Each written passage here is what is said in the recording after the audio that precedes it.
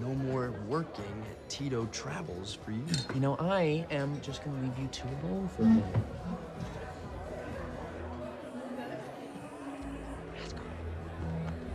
What's going on? I have to ask you something. Sure. You know it's only taking me this long to propose to you because I don't want us to end up miserable like my folks because they're constantly broke. I can still hear my mom say, No money comes in the door, love flies out the window. I love you. I keep telling you it doesn't matter to me.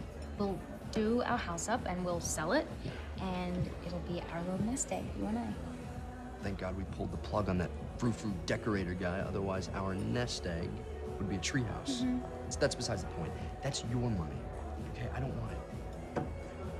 I'm sorry that our sex life hasn't exactly been rolling off the hook lately. Ben, you know, don't worry. We've both been really busy, and you're focused on the business. It's fine. Right. No, wrong. Wrong. Wrong. Way wrong. Okay, I've been thinking about something.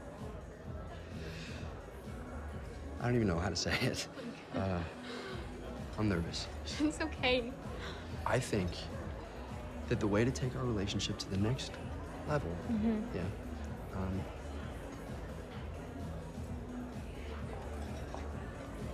is, It's okay.